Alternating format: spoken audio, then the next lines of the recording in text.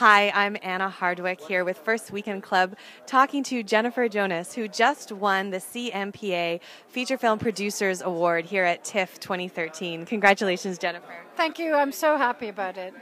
It's really an accomplishment, and this year you have Gerontophilia in the festival starring Katie Boland. Can you tell us a little bit more about this film and why you're excited about it? Sure. It stars Katie Boland and P.G. Lajoie and Walter Borden, and we call it The Gay Harold and Maude. And it's our second film with iconoclastic gay filmmaker Bruce LaBruce, who's standing right over there.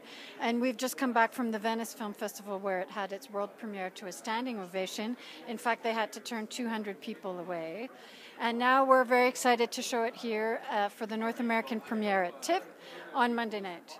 Now, this is fantastic. Being a producer in Canada, do you have any tips for up-and-coming producers here, especially women? Never give up. Never give up. It's a long, long road. Thank you, Jennifer. Thank you for asking me.